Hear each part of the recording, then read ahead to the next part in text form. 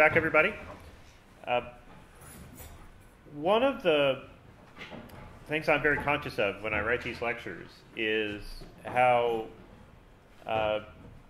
deeply untranslatable the mathematics are, in the sense that I have to do the lectures using natural human language, but the machine underneath this stuff that's processing the inferences is a logical robot, a golem in the metaphor of this course.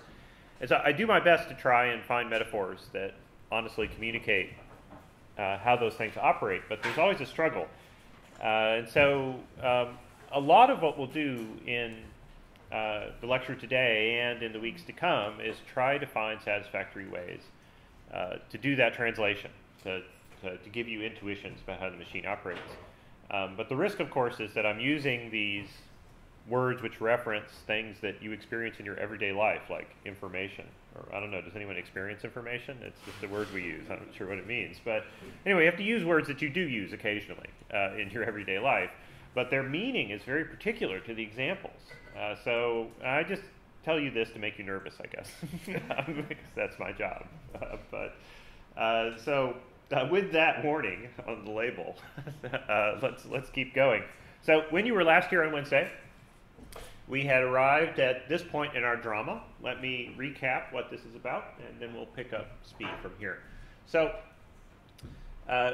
basic threat in applied statistical modeling, perhaps the primary threat is overfitting.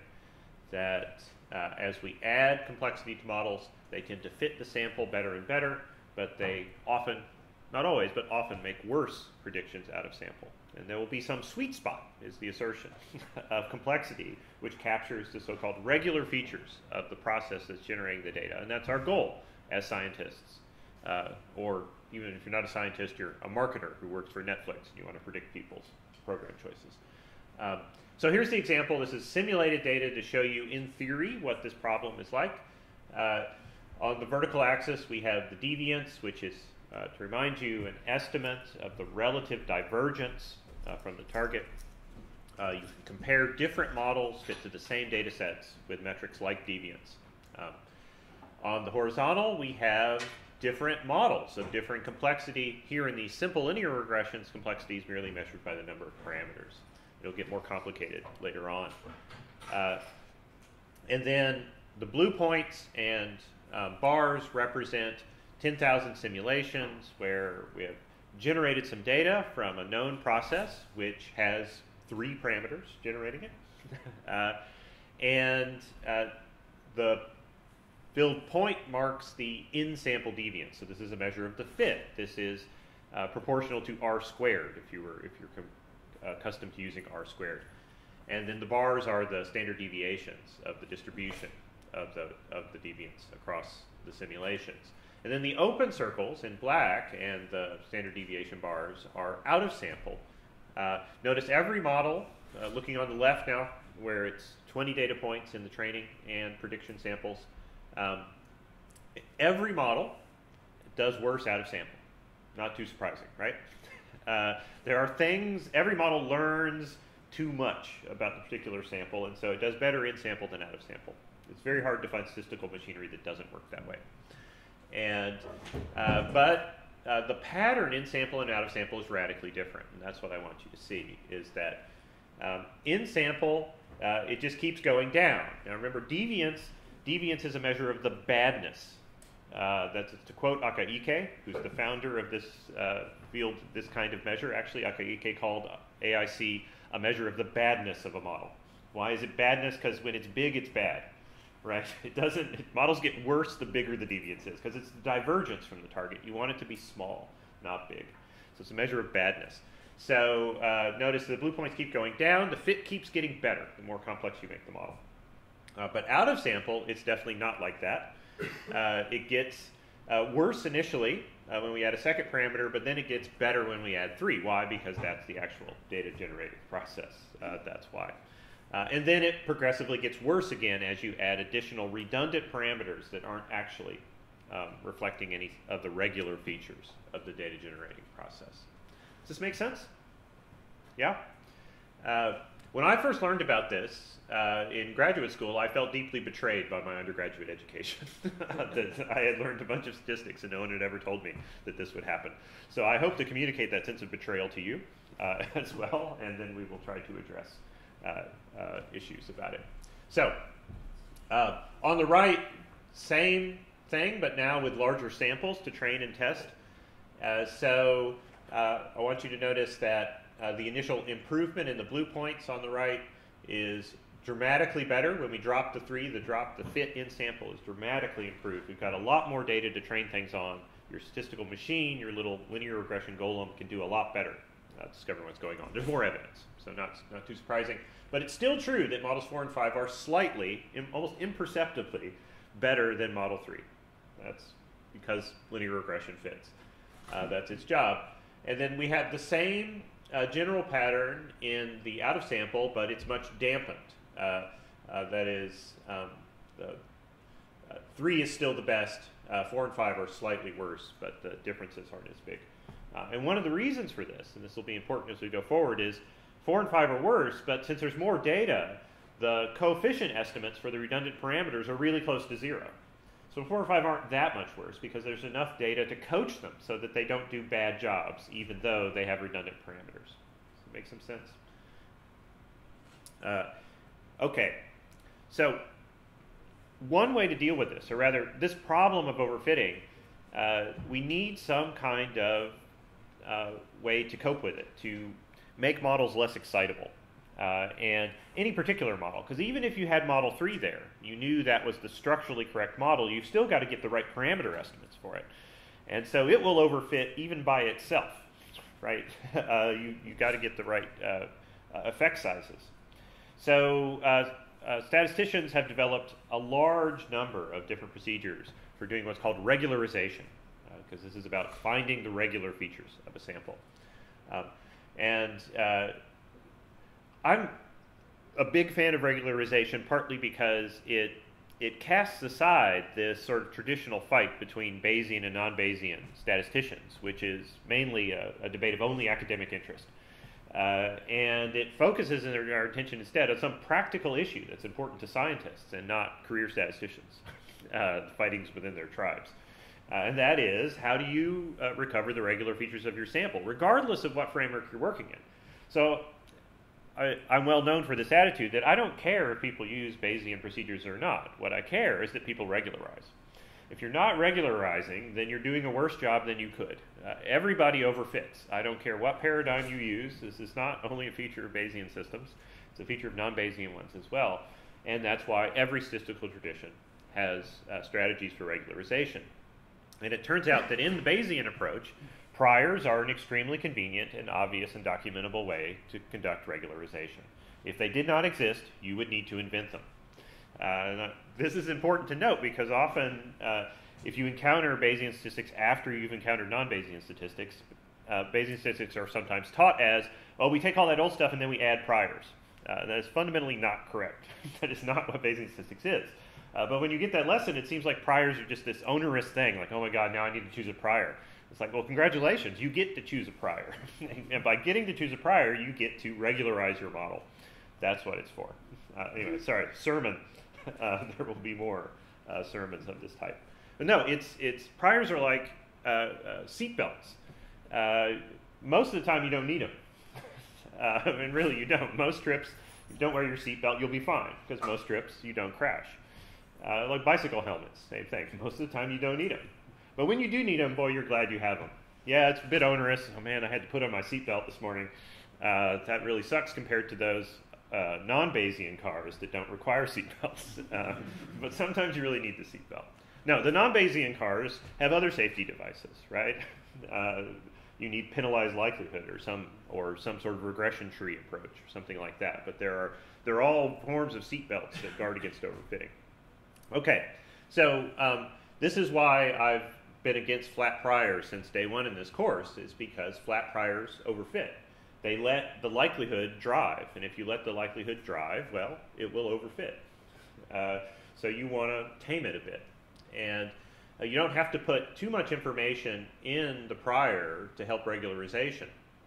It's easy to do better than flat, right? So We want to use informative, conservative priors to reduce overfitting. And this, basically, it puts a little bit of information in the model before it sees the data, and that information takes the form of infinite estimates are impossible. That's kind of the minimum informative prior. And then you can do a little better than that. If you have some domain knowledge, you can tighten it to a more optimal level. Often people will choose priors in data science through cross-validation. You can choose the prior over time if you get enough experience in the domain.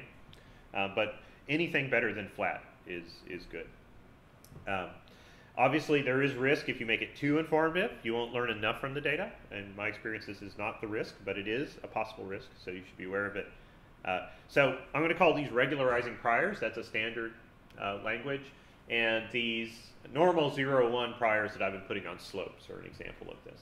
There's very little information in that prior. You can think of it as being proportional to having observed one data point with a value of 0 prior to seeing the sample.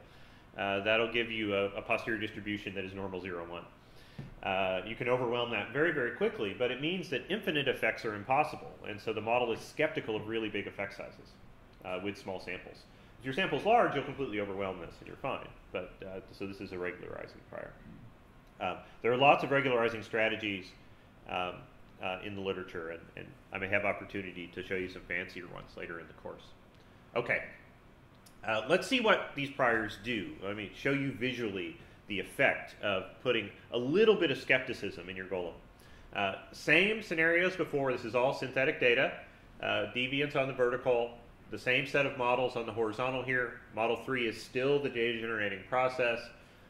20 data points. And what I want to show you is the effects of using 3 different regularizing priors on all 5 of these models. So now we have 15 models, right? There's 3 versions of each. We'll take them one set at a time. What are the priors?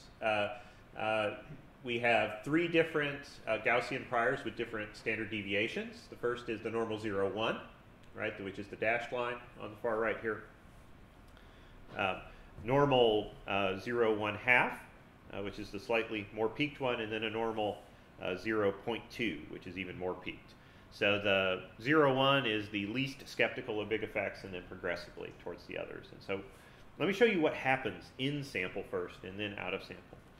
So in sample, this always reduces your fit, right? Because you're adding information. This is like synthetic data from the model's perspective. Priors are like previous learning from data from the model's perspective. And so it fits the sample less, and then what we see is the dashed line on the left is the 0, 1 model, the thin solid line is the 0, 1 half model, and the thick solid line is the 0.2 model. And you'll notice that they get progressively worse, right, across all model types. Yeah, on average. And that's because priors reduce your fit. Is this bad, though? No, because what this buys us is better out-of-sample performance. The relationship is exactly reversed out of sample. Now, out of sample, you just mirror image those things, right? Now, we've still got that zigzag pattern where it gets worse at first, and then model 3 gets better because model 3 is the data generating model, and then 4 and 5 are even worse. But notice now the thick black line, which is the tightest regularizing prior, is at the bottom. It has the lowest deviance on average. It's better at predicting new data because it was less excited by the vagaries of your tiny 20 data points in your treatment, right? Social psychologists in the room may be sensitive to this example, right? That's why you're here, is to learn about this. And then the thin solid line above that, and then the dashed line, the 0, 1, and the points being what we had before on the previous slides where the priors are essentially flat. You get the points up there. Does this make sense? Yeah? So your fit will get worse, but your prediction, your expected prediction gets better. And that's why we want to use regularizing priors. So again, I honestly don't care if people use Bayesian inference or not. It's convenient for me because it makes an easy way to solve lots of problems. But what I do care is that people are worried about overfitting and regularize somehow. Same example now with a big sample N of 100. Same relationships, but the effect is much dampened because you have a lot more data. So with a lot of data, you overwhelm all the priors. Priors don't matter as much, at least in models like this. There are types of models we'll see later in the course where as your sample size increases, the priors may never wash out. The lesson I want you to get from this is these regularizing priors are going to hurt any measure of fit to sample. So you can't compare models to one another by their fit to sample. That ignores the overfitting problem, and it actually penalizes models that are skeptical. And those are the models that are going to make even better predictions in many situations out of sample. So we need something else. Is there a way that we could measure the expected out of sample? Because remember, in most cases, all we've got is the blue lines in most of our research. Right? You don't have the data generating process. That's imaginary, and you're just using some set of expectations. It'd be nice if there were a way to estimate a model's performance out of sample. And that's what MPI-EVA's innovation is about. This class of criteria called information criteria. This isn't the only way to do this calibration. There are other ways, but this is an increasingly common way. And it has a deep relationship to Bayesian inference and to cross-validation. So I think what perhaps the most appealing way to do this is if we really do have enough data that we can cross-validate. That's a great way to test these things. And then you can tune your priors and report that to your peers with maximum honesty. But often we don't have enough data to do cross-validation, and so there's the poor man's cross-validation, which is information criteria, which aims to estimate cross-validation performance. Information, because it's based on information theory, uses this measure deviance or a Bayesian version of deviance, which is averaged over the posterior distribution. That's what we're going to end up using. It's a criterion because we're going to compare models based upon it. And there's a big family of these now, and what they all do is attempt to estimate the same thing, the relative out-of-sample error. Again, remember the badness in MPI-EVA's language of it. The badness of your model. Relative badness. There's no absolute badness. And so AIC was only the first of these. There's also the so-called MPI-EVA information criterion. There's also DIC, the deviance information criterion, and now WAIC, which is what we're going to use, the widely applicable information criterion. There's some new ones. There's a new really good one, which I won't lecture on, which is Pareto smoothed leave one out cross-validation metric, which looks a lot like WAIC. It performs a lot like it. And my package will calculate it for you, but I apologize, it's not in the lecture today. BIC? BIC? BIC is not an information criterion. Okay. The question was, what about BIC? BIC, despite the fact that it's called Bayesian information criterion, is neither Bayesian nor an information criterion. Sorry, I won't go into that, but it's horrible. It's horrible. Sorry. It relates to another way of comparing models, which is not necessarily horrible, but BIC as an exemplar is. That's what I should say this mature. There's a tiny box in my book about it. That's all I say about it. I'm personally not a big fan of that way of doing things, but it's not silly. Okay, let me give due credit to MPI-EVA. His goal was to, again, it's the same meta model of forecasting, and the derivation of AIC, what we now call the MPI-EVA information criterion, but he called an information criterion. Right? He didn't actually name it after himself. Is based on this same cross-validation metaphor. And then he does the analysis and calculates out the expected difference between in and out of sample performance for a simple class of linear models is what this is for. So it's the same idea. We've got two samples, training and testing of size n. We fit a model to the training sample. We get the divergence, an estimate of the divergence for train. Then we use that fit from training to compute the divergence out of sample. And this difference is what we want a mathematical expression for. And he was able to derive this.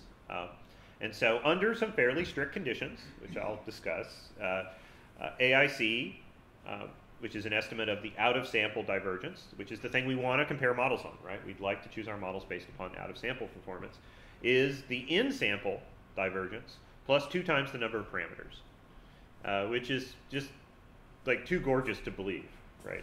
That it's actually this good. Those of you who also do mathematical theory in the room, it isn't usually this nice, is it? It's usually a little bit messier than this. And this is an approximation of the expected divergence in the test sample. This is a true statistical triumph, and it spawned a big literature of innovations. And I think we should regard, at this point in time, we should regard AIC as of historical interest. It's only works for a very narrow range of perfectly linear models, and it spawned a lot more well-calibrated kinds of metrics of its type. And MPI-EVA deserves all the credit for getting that ball rolling.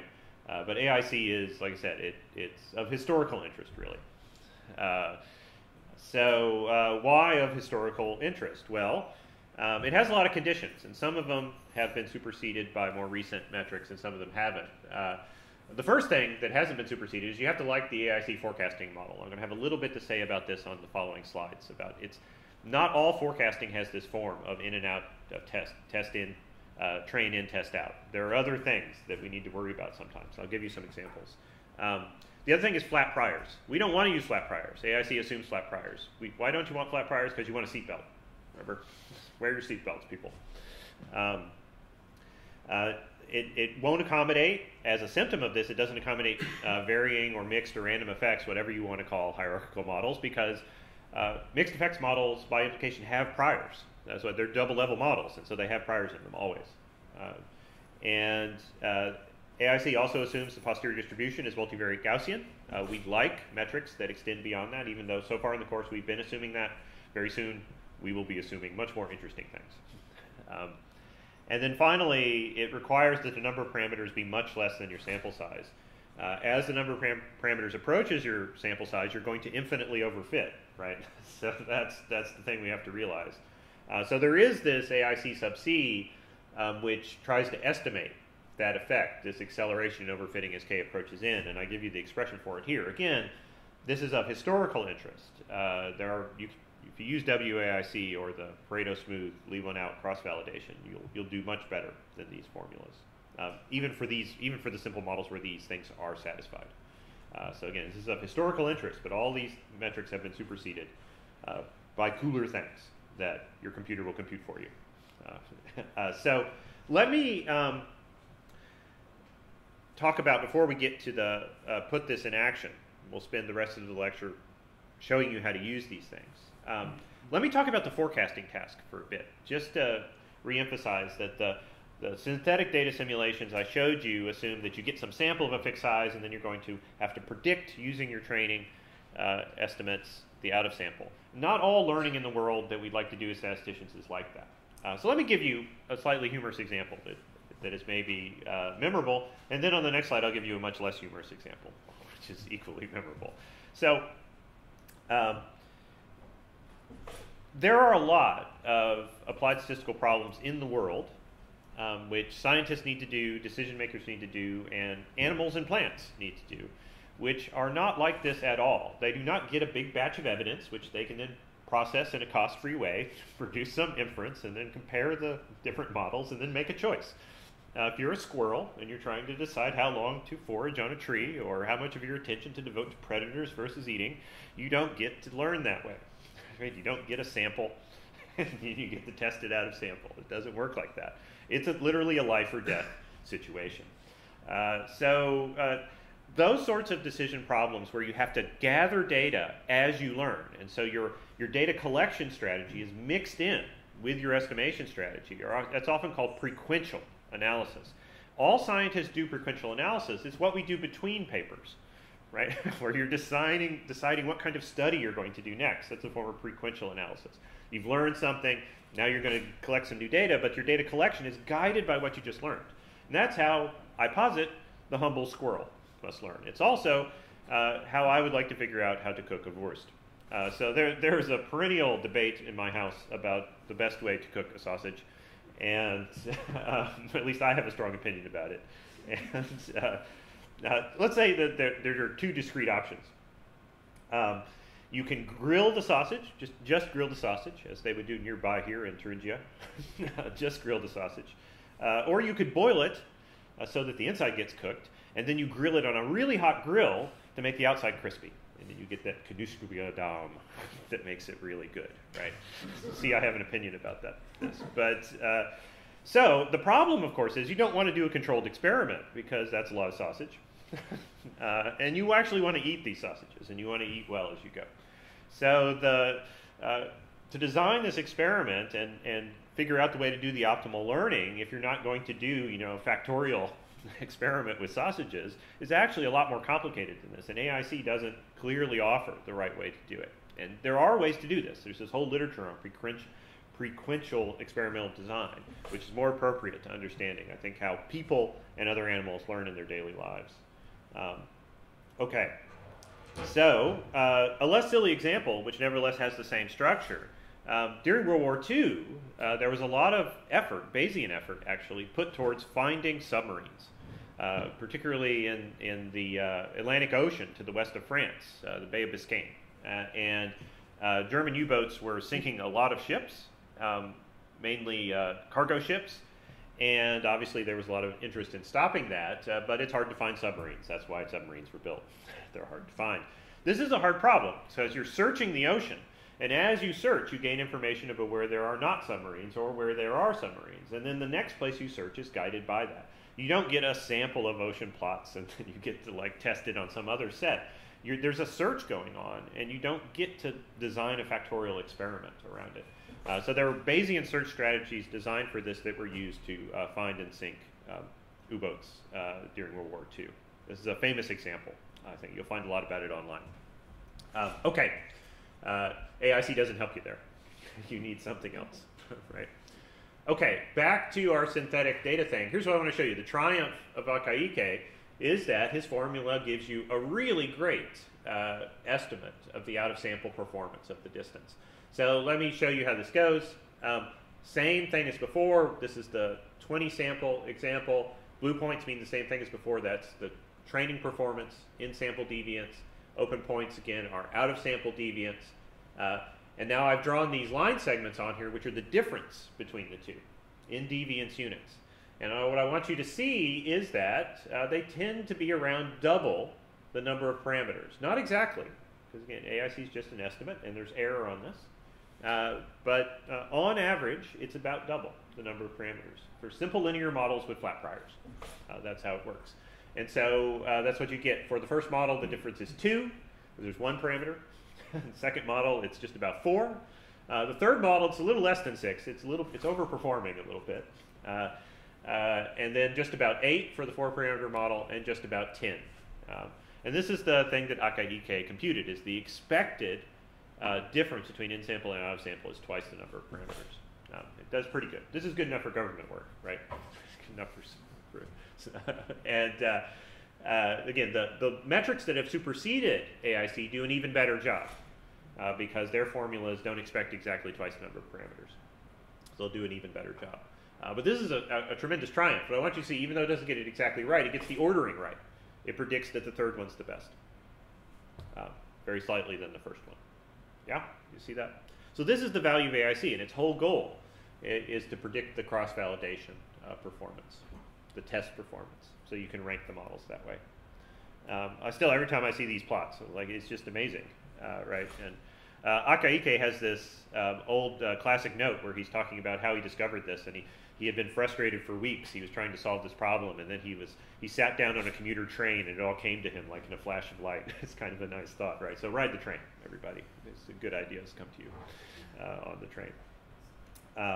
Same thing, n equals 100. Same idea. It's expected additional badness out of sample, just about twice the number of parameters, and although not exactly. And AIC gets the rank ordering right, even though it misses by fractions of deviance on some of the cases. Yeah? It sort of defies reasoning that it's that good and it's such a simple formula. So I kept saying AIC is of historical interest these days.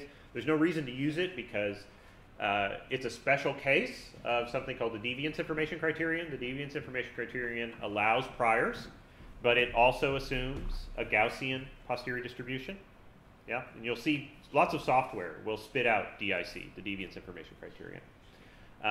DIC itself is a special case of WAIC, the widely applicable information criterion, which my software will spit out. You'll be using it in this course. And so WAIC doesn't assume a Gaussian posterior distribution even. It still has limitations. It's not an oracle. It doesn't always work. None of these things always work and tell you the right answer. But using if you can use AIC, you can use WAIC, right? And then you can use priors, which is a good idea. So just one slide about WAIC. There's a whole section in the chapter 6 of my book, where I give you a lot of background on this. WAIC is structurally like AIC, but it uses the whole posterior distribution. So it's not calculating a single deviance, it gets a whole distribution of deviances, right? Because predictions have distributions because parameters have distributions.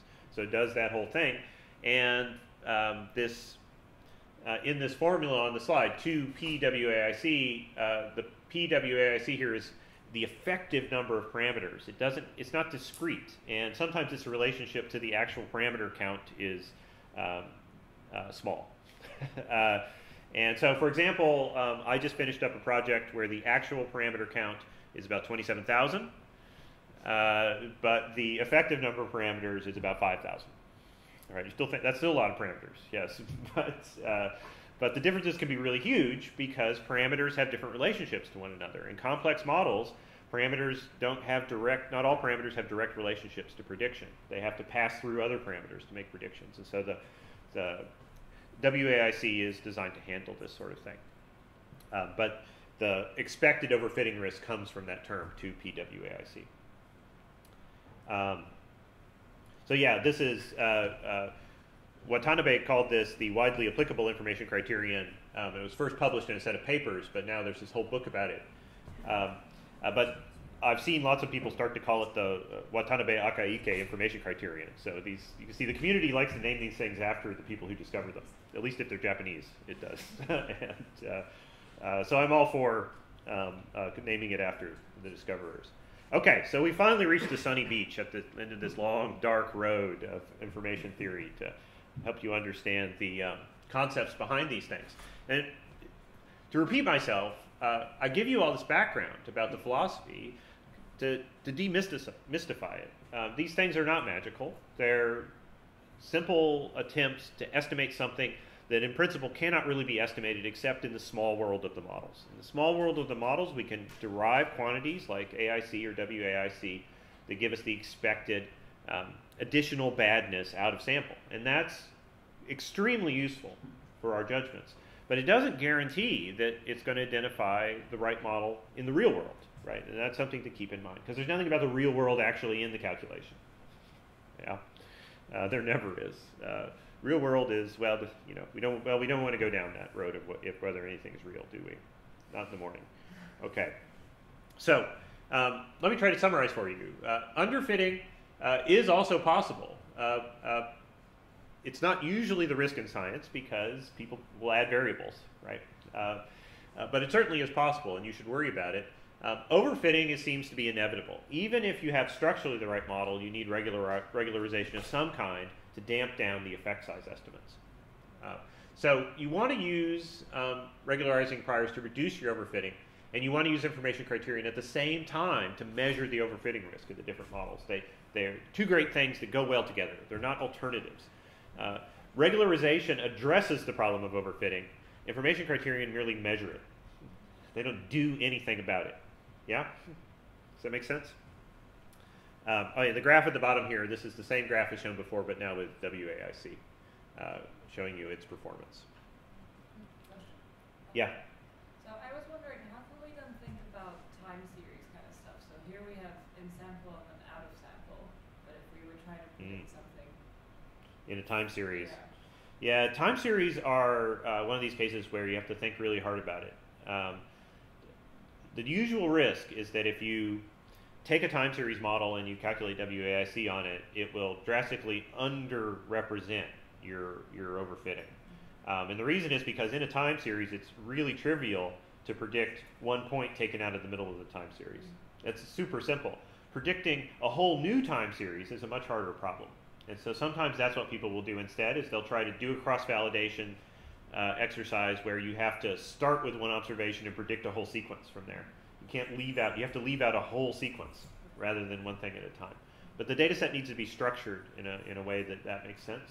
But you want to think hard about that. This is a hard problem. And Lots of people who study learning have worried about this, and they'll often show both. What's the performance out of sample if we force it to predict the whole thing given just the start? And as you can well imagine, there are different problems. Yeah. Okay. So how do you use these things? Let's spend the rest of our time with some examples of actual code. And there's nothing challenging about the programming here because we're just summing things up. But it's good to get some conceptual examples in your head. And I'm going to keep putting up pictures of athletes finishing so that you, this metaphor keeps coming back to you, that this isn't about choosing, it's about measuring the quantitative distances. Everybody's a winner in these races. Every model's a winner. Everybody gets a trophy. But some trophies are bigger than others. And the quantitative differences in the size of those trophies is something that helps you place your bets on the next race. But in principle, any one of these athletes could win the next race. But the differences in their finishing time give you information that you want to retain and use, right? It's not, the next race is going to have more than one model in it, so it's worth keep retaining all the information. So we're going to avoid model selection. That is, we don't want to choose one model as if it was the winner. There's lots of model uncertainty, and sometimes it really is a photo finish. You get multiple models that make very, very similar predictions to the data you have at hand. Instead, we want to think about model comparison. We learn more by comparing the models and trying to understand why some of them have better predicted out-of-sample accuracy than the others. And the reasons matter because our different reasons for fitting the models matter. So you need to inspect. You don't want to fall back on some heuristic that, oh, this model has the lowest AIC score, therefore it's right. No, that is not the thing to infer. And you'll see this, unfortunately, in high impact factor journals. But that is not what you want to do. You want to use the quantitative differences and try to understand why. And there are many reasons why a model could have the best predicted out-of-sample accuracy, and they're not always because it's the best model, meaning correct. It could be that you don't have a lot of data, and so the correct model can't be estimated properly because you don't have enough data. That happens a lot of the time. And then on the other end, if you have a lot of data, I'll come back to this at the very end, I think. If you have a lot of data, the most complex model will nearly always win, even if it's not correct. However, its predictions will be indistinguishable from the correct model because you can train all the coefficients, if they're 0, to be 0. Does this make sense? So this is the puzzling thing. AIC does its job, and its job is not to tell you what's true. Its job is to tell you what performs best out of sample, and that depends upon lots of different things. Yeah? Okay. This sermon will keep reoccurring, and I hope you don't get bored of it. So the other thing we can do, aside from comparison, is model averaging. So you get a whole bunch of models. You've tried to estimate their relative out-of-sample performances. And if you've got a bunch of them that make useful predictions, and those predictions are meaningfully different, you don't want to discard any of that. You can actually combine it into an ensemble of predictions. And this is an extremely common thing to do in real-world applied statistics, is not to use a single model, but to use a bunch. So this is how weather forecasting is done. Through ensemble models, right? So those of you who keep up with climate science knows that climate science graphs are nearly always, there's some ensemble model prediction because the details of how you model the Earth's climate the different models are really different radically in their guts. And sometimes they make different predictions. So the ensemble of their predictions is what is often visualized. This is also how tropical storms are predicted using ensemble models and so on. The important thing here, I'll give you an example of this at the very last thing today, but important thing to remember is we never average parameters. We only average predictions, right? AIC and WAIC are measured on the prediction scale. That's what's judged against. You're looking at the accuracy of predictions. The parameters are little gears in the machine that generate predictions, and those gears are radically different in the different machines. You can compare the machines based upon the predictions, their behavior, but not based upon their guts, right? You can't average their guts. So let's think of it this way. The average of the gear structure of the machines is not the same as the average of their behavior. These are different things. And so it makes sense to average their behavior to make a prediction that's risk averse, but it doesn't make any sense to average their gear structure. You will not get a functional organism if you just average the guts of various species of animals, right? But if you average their behavior, you get something that's meaningful about how they behave in the aggregate. This metaphor kind of fell down, but does that make sense? Yeah, I'll work on that one. Okay. I go through that example because you'll see this mistake a lot in literature with model averaging, is people averaging parameters. And there's a small set of simple models where you can do that, and because the models are so simple and purely additive, you're also modeling predictions. But in general, it's not the right thing to do, right? Even if parameters have the same name in different models, they're still not the same thing. I know it's horrible, but those are different worlds. Different models are different small worlds. And the little Greek labels that you put on their machinery, that doesn't mean that they're the same thing. It just doesn't. Okay, we'll have lots of examples of this next week when we talk about interactions, so bear with me and it'll make some more sense as we go. All right, back to some data. These are the data that my colleague Katie Hine kindly provided. We returned to them. This is data on the brains and milk compositions of various primate species. We had looked before at the relationship between milk energy, measured in kilocalories, and two things we know about each species. It's log body mass and the percent of its brain mass that is neocortex. And I'd used this last week to illustrate this masking problem. Since body mass and neocortex are highly correlated with one another, you need both in the model to see that they're both also related to the outcome. If you only have one in, then you drastically underestimate its relationship to the outcome variable. You remember this? Yeah, I remember it. Okay, so what we're going to do now is fit 4 different models to these data, the submodels implied by the model we looked at before. And I'm going to show these in this kind of formula design style that I think a lot of you are already familiar with. But if you're not, at the end of chapter 5 in the book, I explain this formula design style. It's extremely common in applied stats to explain linear models this way. So the first one, model 611, that's what is called in the chapter where we fit it, just has an intercept. That's what tilde1 means. It's just a function of an intercept. Kilocalories is a function of some average. We're going to estimate it. There's a parameter, call it alpha usually, and we're going to estimate it. Yeah? Model 6.12, we're going to model kilocalories in milk of each species as a function of an intercept and the neocortex, the proportion of its brain that is neocortex. And 6.13, then it's the intercept plus log mass. And then 6.14 is the model we looked at last chapter, which has both of them. This is the multiple regression, the one that reveals the masking relationship. So now what happens when we subject this to the wiles of WAIC, where it tries to estimate this? And I want to show you this example so you get some sense of how it behaves. And remember, the cyclists at the bottom are to remind you, we're not trying to pick a winner. We're trying to measure when they finish, and the differences are important. And then we want to understand why, right? If one of these cyclists loses, we want to analyze the bicycle, figure out maybe it's the shoes, maybe it's what he ate for breakfast, whatever it is. We want to understand, because you understand the winning model better when you understand why the other models perform as they do relative to it. That's what the comparison is about. So we're not going to discard. We're going to use all the information. Okay, so what is the expected out-of-sample deviance for each model? There is a utility function in the rethinking package just called compare. If you give it a list of fit models, it will compute WAIC for each and make this little table for you.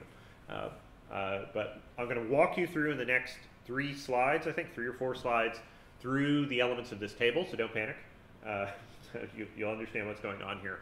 There's a lot of information, though, and I'm very sympathetic to the idea that, like, oh my God, that's the worst table I've ever seen. Yes, it is. And I'm struggling to find a better way to present these things, so if you have ideas, I'm definitely open to them.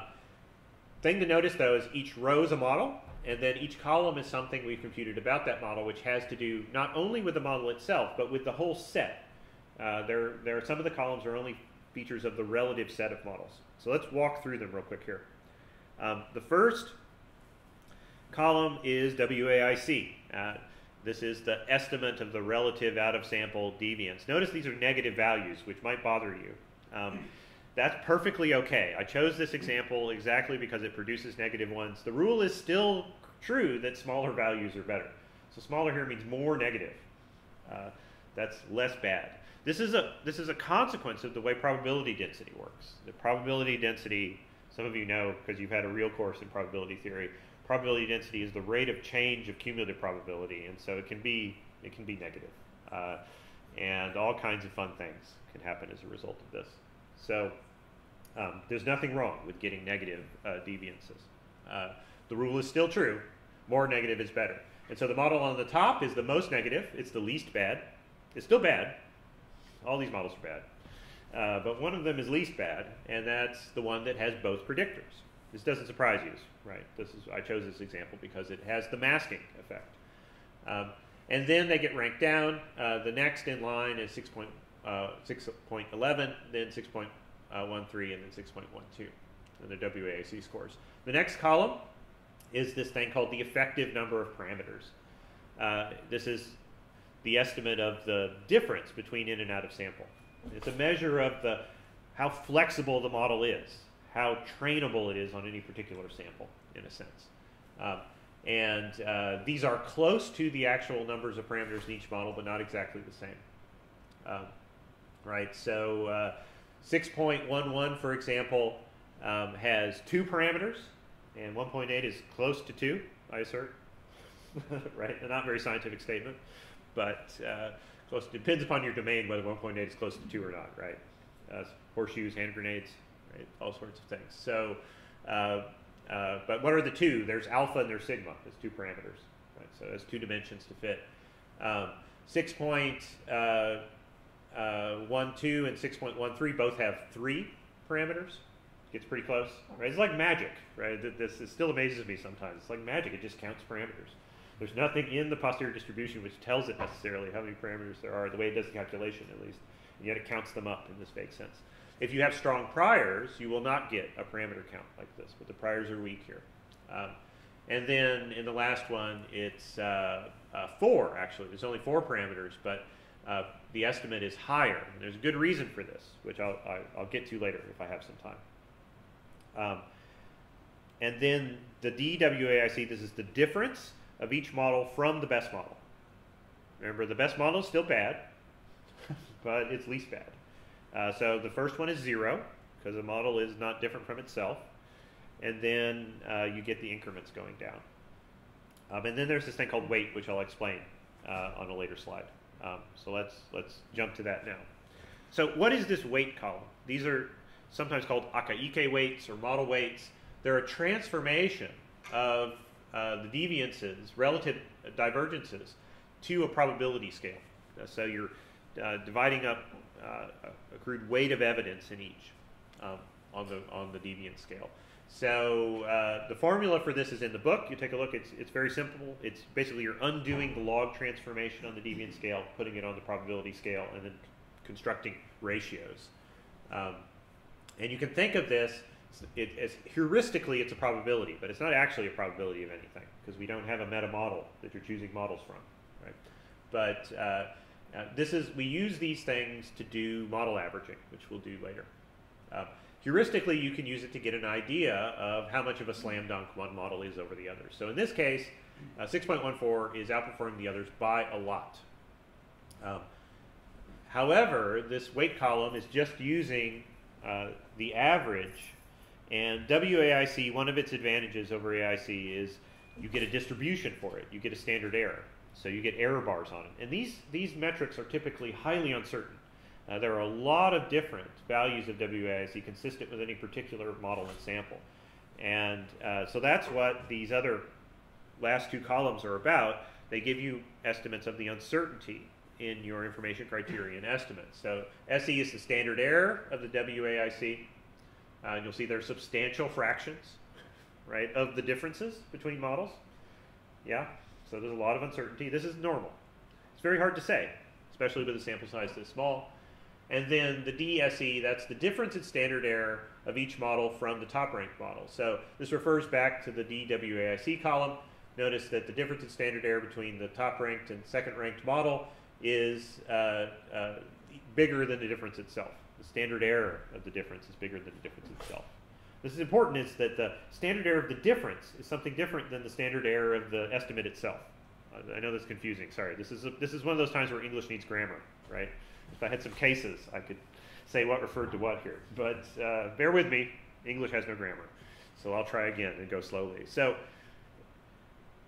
the standard error column is standard error around WAIC, which means there's a distribution, an expected sampling distribution of WAIC. It's implied by the model. That gives us some idea how uncertain we should be about that particular WAIC estimate. It's another thing when we compare two different models. Both of them have distributions for WAIC, and those distributions are correlated with one another. They're not uncorrelated. Because they're correlated, their difference is, the distribution of their difference is different, sorry, this is one of those things again with the grammar, is not the same as, the distribution of their difference is not the same as the difference in their distributions, right? So this is like computing contrasts in analysis of variance. The contrast effect is not the same as just looking at the overlap in the confidence intervals of two different things. It's a whole different distribution because there's a bunch of estimates of the thing and you want to subtract the pairs of estimates. And the distribution of those differences, of those paired differences, is not the same as just the difference between the averages. I'm sorry, this is structurally complicated, but the picture at the bottom is going to explain this a little bit better. Yeah. So, looking at the bottom now, if you can plot the output from compare, if you just plot milk.models here, you'll get this graph. And this is a mild improvement over the table. What we're looking at here is the black points are the in-sample fit of each model, and the open points are the estimated out-of-sample fit of each model. Those are the WAIC values. Yeah? So the black points are in-sample Bayesian deviance. They're averaged. They're not exactly deviance because they're averaged over the whole posterior distribution. And then the open circles are the WAIC values. Then there are these bars that I've highlighted in orange here, which come from the standard error column. So they show you how uncertain each individual AIC is. What you don't want to do is look at the overlap in these bars and decide whether any two models are different from one another. That is illogical. You should never do this. And by the way, that holds for every statistical comparison you've ever seen in a graph. You don't just look at the overlap in error bars. That is irrelevant to the question of whether the estimates are different from one another. Sorry, I'll say this over and over again because it's like in the top 5 statistical mistakes in the published literature of all times, right? I think people are taught to do it someplace in a dark dungeon of bad stats. So we need the differences. So the little triangles on here, which are supposed to be like delta for difference. Sorry, it's a crowded graph, but you can't make it 3D. Represent the differences of each subsequent model from the top one. So in the line in between the second model and the first, we've got the distribution of the difference between the two centered on the other one. You can see that standard error is big enough that it's plausible. It's not likely. It's not the most likely thing, but it's plausible that actually Model 2 is better out of sample in many cases. Does this make sense? Yeah? Because it goes all the way to the 0 line. Yeah? Now, the fact that it crosses the 0 line doesn't mean they're the same, but it gives you an idea that the distributions overlap. A little bit? Yeah? And then from the other models, you'll see that the differences fade out in the same sense. Each difference is highly uncertain, and the worst models are a little bit worse yet. So back to horses. Again, the goal here is that we've got a whole set of horses that we put on the track, and they finished in a particular order. Some of them were really close to one another, like horse A and horse B here, and some were far behind the leading horses. But this was just this particular track, this particular sample, on this particular day. And by knowing the differences in their finishing times and retaining that information, we know more about we learn more about the science of the underlying process of this. So it's not about selection. So now what you want to do is compare the estimates inside the models, or compare their predictions, so that you can understand why they're ranked the way they are. That's what I call the model comparison part. So let's do that with this. The action here in comparing this set of 4 models is to look at to see the masking effect. The reason model 6.14 does so much better, you know from last chapter, is because there's this standard problem that happens a lot in applied statistics where there are 2 predictors. They're both meaningfully associated with the outcome, but they're also associated with one another. And their associations with the outcome are in opposite directions. So if you don't put both in the model, you underestimate the influence of either. That's the masking effect. So you can see that in this model comparison set. If we look at the coefficients down here, so this is the graph you get from the coef_tab function in the rethinking package. We have clusters clustered by parameter here, and then the models in different rows. You can see model 6.13 and 6.11 don't have the beta coefficient for neocortex. That's what BN means. And the models 6.12 and 6.11 don't have the beta coefficient for log body mass. But I want you to see, I'm going to talk about the log body mass issue, and it's so hard to see on the next slide. But for BN now, just for the moment, you can see that the estimate increases dramatically in absolute value in the top-ranked model. That's the masking effect. The same thing's going on for body mass. It's really hard to see on this graph, and the question is why. And the answer is because the predictors aren't standardized. They're on completely different scales. And so this graph puts them all on the same scale, and then you can't see the other one moving, right? It's just like so super tiny. So if you standardize the predictors ahead of time, what does that mean? Divide them by their standard deviations. Then you standardize them. Now they're all on the same scale. And once you do that, then you can put them all in the graph here and see the difference. The effect is at the top-ranked model, for the neocortex effect increases in absolute value, and so does the body mass effect. Right? That's the masking thing. They're both increasing. That's the thing that happens. So the question would be, why is model 6.14 doing so much better? Because when both predictors are in there, both of them are expected to be more strongly related to the outcome. So that's your clue that there's a masking effect. And then you're like, aha, there's a masking effect. And you write that in your paper, and you've taught your colleagues something useful that you only get from the model comparison set, right? Not from just putting it in by itself, because you can't compare it to how the simpler models think of it. Okay. So model averaging. This is the last thing. We've got a set of models now. They have different finishing times on the racetrack. When computing predictions, it'd be nice to average over the uncertainty in the models. Now, you've always been, all the time in this course, when we plot predictions, we average over the uncertainty. The posterior distribution represents uncertainty in each parameter, in each unobserved variable inside the model. And when you compute predictions, those predictions are also uncertain because you're not sure about the parameter values. So we've spent a lot of time generating prediction envelopes that represent that uncertainty. Remember the shaded bow ties and all that stuff? Yeah? So we want to do the same for models now. Now we have uncertainty about models, and we'd like to retain and propagate that uncertainty on graphs. And this is the ensemble prediction imperative. If you have more than one model, you can average the average predictions of each model. That is, you can put them in a composite ensemble and put them up on graphs. And this makes meaningful differences sometimes, because the ensemble predictions of a set of models can look quite different from the average predictions of any one of the models in the set, because it spreads the risk much more widely. The models can be structurally quite different. This is why climate people are into these, because they have, it seems, irreconcilable differences about the structures of their models. They can't agree. And so they put all their predictions together. Again, hit on this. Do not average parameter estimates ever, ever, ever, ever. Please, never. Angel loses their wings every time you average parameters. Averaging predictions is fine. And one way to remember this is that WAIC and all the other deviant score metrics are measured on the prediction space, not the parameter space. Parameters are used to make predictions, but they're not the thing that is actually being judged. It's the predictions that are the performance of the model. Okay, here's the procedure. There's more detail about this in the book. You compute information criterion weight for each model, compute the distribution of predictions for each model, mix predictions using the model weights. I call this a prediction ensemble, which I think is the historically deepest term. It refers to a bunch of different procedures, including this one. I've also seen people recently call this model stacking, which sounds kind of interesting. Stacking them. You're stacking their predictions into a common set, and then we're going to represent them on graphs. Here's what it looks like for the milk example, and I won't step through this code for you. This code's in the book. You can go through it.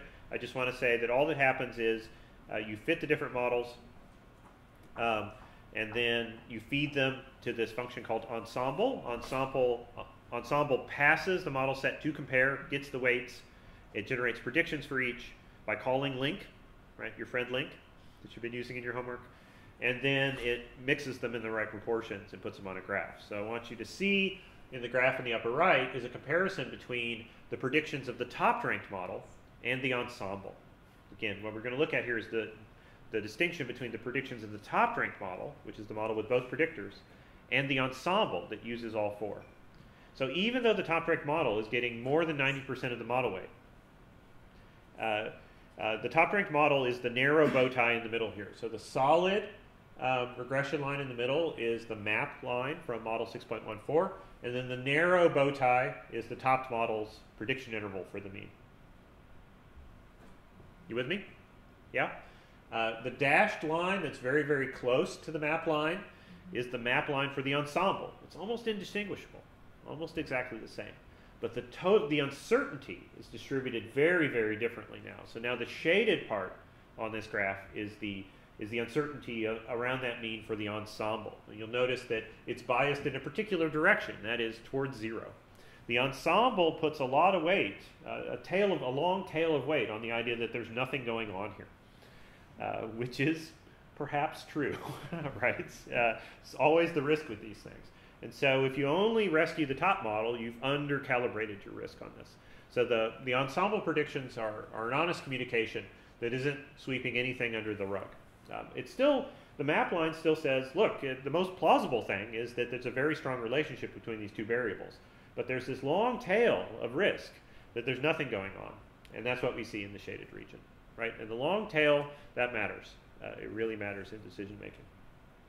Okay, so let me stop here. This is just a weather prediction slide. I was going to come back to that. The long tail matters because when you're predicting storms, people die if you ignore the tail. In the book, there's a section about what I call the curse of Tippecanoe, which is the risk of, if you try a whole bunch of models, eventually you will always find one that fits your sample really, really well. I encourage you to look at this section and sleep restlessly. Okay, for your homework for this week to practice, do the first 3 hard problems at the end of chapter 6. There are some even harder ones after those, and if you're feeling really good after these 3, by all means do the other ones. Right? So the faces I'm getting from the crowd are very entertaining.